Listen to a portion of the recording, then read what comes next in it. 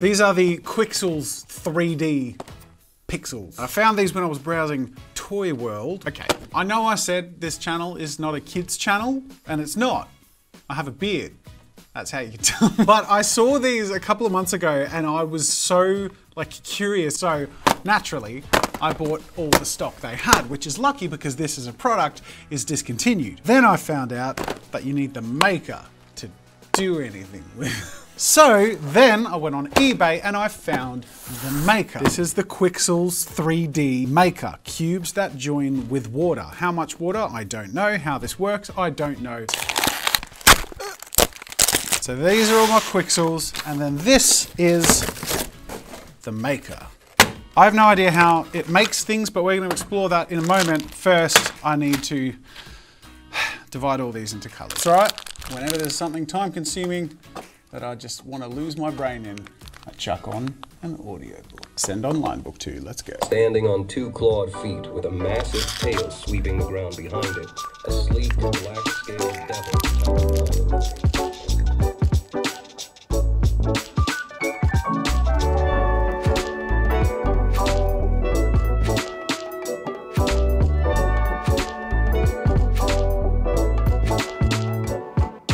All right, after all that, it's incredibly disappointing what I end up with. These packets cost me $12 each, $60 on the pixels themselves, and $70 on the machine. $130. I thought perhaps unreasonably, because I don't read things, that it would just be like a mix of all the different colors and I can make whatever I want, but no.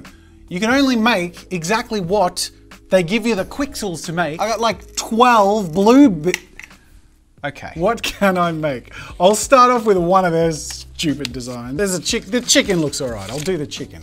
$130.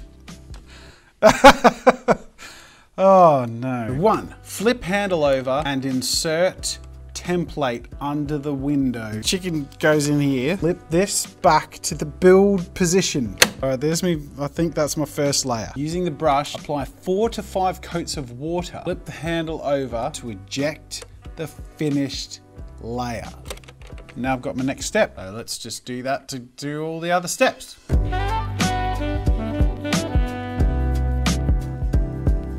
I knocked my chicken! I ruined it! All right, chunk.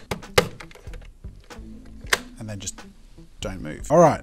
Satisfying montage. Let's go. Layer by layer, I made my chicken. One tiny 3D pixel, or voxel, I guess, at a time. Now, this is fun to watch. I enjoy watching it. It's cool. It's not so fun to do. Each layer took me, say 10 minutes or so, and with 5 to 6 layers for most of these, well, that's an hour to painstakingly make a tiny 3D model. But I let myself just zone out and slowly piece them together.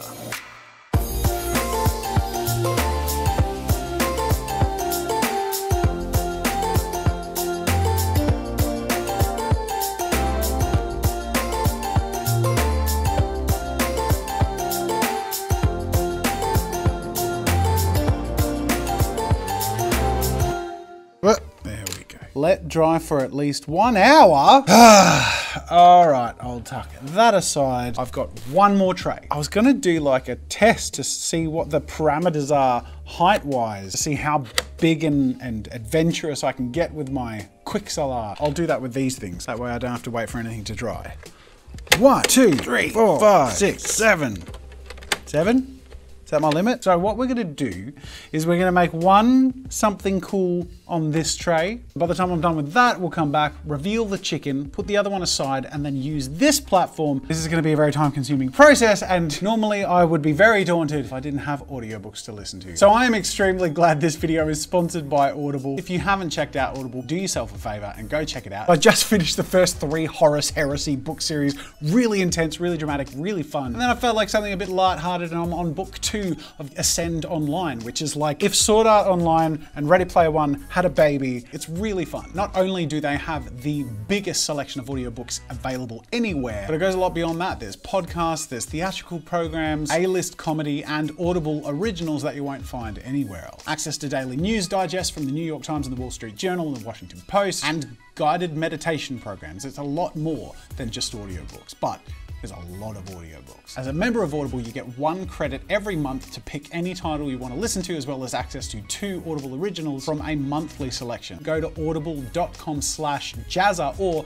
if you're in the US, you can text Jazza to 500-500 and get started today with your first free audiobook and access to a huge selection of Audible originals. Huge thank you to Audible, of course, for sponsoring this video and saving my sanity in the coming hours. I have no idea what I know I have 7 layers to work with. How many layers is this? 1, 2, 3, 4, 5, 6. So it's not going to be much higher than that. But it's only 7 high if I do a character that's upright that way. If I do one who's forward facing, then I can do 11 high. Let's do that. I don't know if it'll work or not, but I'm going to give it a go. So once again, I started laying out all my pieces on the little machine, but this time I had no guide to go off of. Now this wouldn't be so bad if I had a reference or a plan, which of course I didn't, and early on I decided I was going about it backwards, that by building the top layer first it would end up with on the bottom and have the holes facing the front, so I started again and built it in reverse so the holes would be facing away. The only problem is I was right the first time, so I corrected myself to then create my entire model the wrong way around.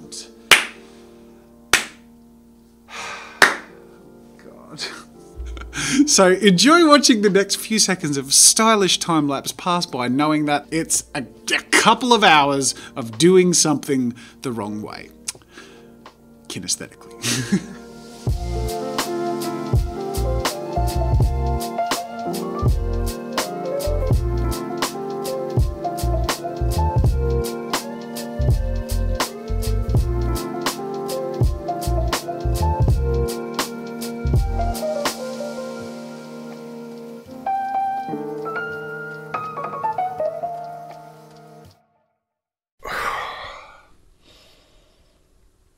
Took longer than expected. This is, in theory, gonna be the Jazza avatar when it dries. I did it the wrong way, so all the holes are facing the front, but that's okay. This is the one I've learned from. But I've also learned that doing organic shapes, like people, is pretty difficult, and I have no flesh tone left anyway. But halfway through this one, I sort of thought structures would make the most sense. So instead of doing one big, epic, and difficult artwork, after this one, I'm gonna go about making a lot. I'm gonna make a tiny medieval village, maybe with some trees and props and little things like that. And we'll see how cute and cool I can make something like that. And I think it's gonna be way more straightforward as well, which I'm gonna be honest, it's pretty difficult. And there is a ratio of pain to gain. So I'm gonna dive into this and make it as cool as I can to justify the tedium of doing it. Let's hopefully motivate ourselves by pulling apart our little chicken. So my structure's falling apart, chicken's holding up so far. It's pretty cute, it's not bad.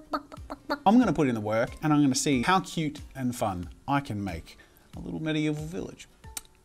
Let's go. All right, I've learnt from my first 2 projects, and I want to make the last project as cool as it can be, no matter how much time or frustration it takes. So this time, I made a plan. I drew out on grid lined paper the ideas for the parts that would make up my medieval village.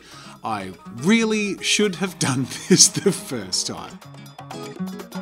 I referred to them the whole time, and by planning them out like this, it made it really clear where the support blocks should go, what direction I should build in, and how much room I had to work with.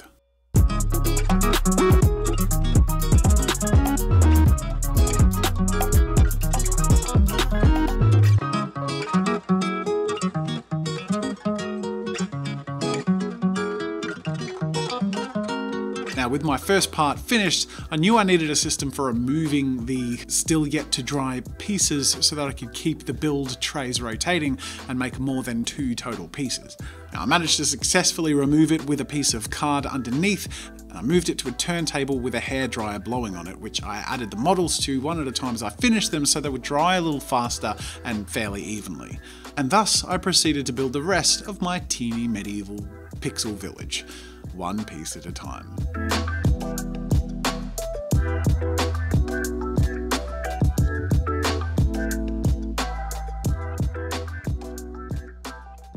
The last prop would be a teeny little flag to put on top of the castle, and like the small tree trunk, I superglued the blocks together to make a more durable row of single blocks so this could, you know, actually stand up.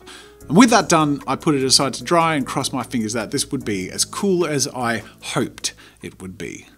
All right, time for a bunch of reveals, starting off with my not very well thought out or planned Jazza avatar. By the way, this has had overnight to dry. It's had longer than an hour and it feels pretty flimsy. These bits are barely holding on there, which is funny because they come with these extra little pieces. I'll put one aside here so that in theory you can stick that on there, and that's what these little thingies are for, the string and these little hooks.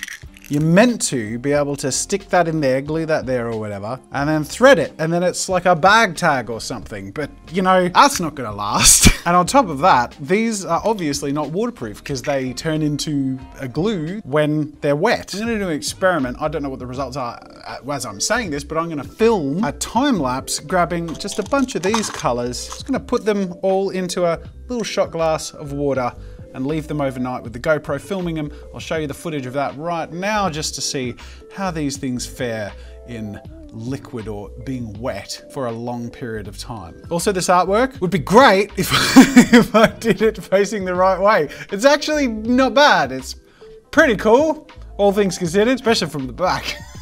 That looks like a proper Jazza avatar head from behind. So this was my test. Again, flimsy. It's already feeling like it's gonna fall apart. If I flex the whole thing in the greater mass of the structure, it's actually quite strong. So maybe the solution is to use more water or to add a little bit of glue after, I don't know. Now the moment you've all been waiting for, my little medieval village. I'll pull these apart one by one, shall I? Let's start off with the first thing I made and the biggest thing, the tower, and it's a pretty straightforward structure, feels pretty solid, and it looks pretty cute.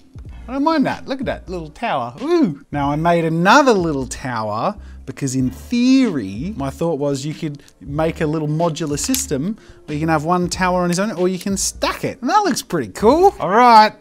You're convincing me. So I've also got this little modular piece here when I break the supports out. The idea is if you build more tower parts, this could be like a little wall. That works pretty well. Okay, I'd say that's a success for my little modular castle system. All right, moving on. We have my little house. This is meant to look like a thatched roof house. Oh, hey, that pulled apart pretty nicely and that works pretty well. That's pretty cute. All right, so I guess if you're making the right thing, they can be pretty adorable. I'll give them that. And I begrudgingly admit, even though it is very time consuming, when I do zone out and stop like worrying about getting something done in a certain amount of time, it's less of an art activity and more of a puzzle, and there is an appeal to that. So we have a few extra little props here. This is just my little tree. That looks pretty cute. I don't know if it stands up. Nope, might need blue tack. I got a bigger tree. Whoa, okay, pretty cool. There you go. Does that one stand up? Yes. Great. All right, this is meant to be a little cart. So let's see if it looks like that when I pull the supports away. There you go. That works. Again, when it works, it's pretty adorable. And look at that, it rests on a little angle there. Okay, that's cool. And last but not least, I have a flag for the top of my castle. Now, I don't think this is gonna stand up, but I'm just gonna glue this to my castle. I am very happy with how all of these turned out, but I think to really bring them all together, I'm gonna take some of this grid paper that I used to do my designs with. I'm gonna add a little bit of color to the base and build a little village around it.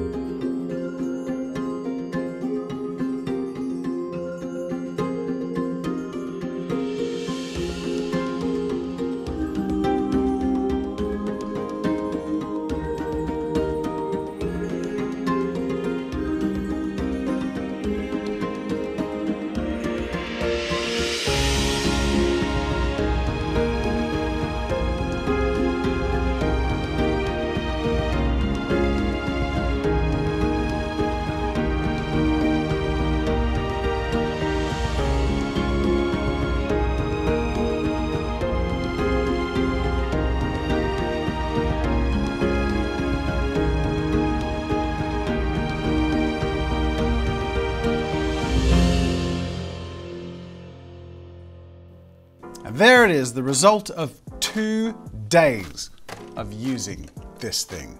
Which brings me to my conclusion. Would I ever do this again or recommend that you give it a go?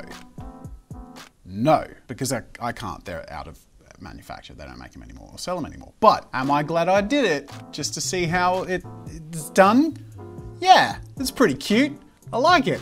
And it's cool. And I hope you're as satisfied with the final outcome as I am. It's pretty adorable. And if you enjoyed it, make sure to hit that like button and subscribe for more fun with art and creativity if you haven't. Whether they're mediums we're going to come back to or dive into deeper or not, at the end of the day, it's about biting off more than I can chew and trying to make something really enjoyable as the end result. And I really hope that you've enjoyed it. Thank you so much for watching and coming along with this journey with me. There are more videos over there you're bound to enjoy. If you enjoyed this one, I'll put the bead one there because, you know, similar effect. If you liked this, you'll like that. Otherwise, that's it for now. Thank you so much for watching. And until next time, I'll see you later.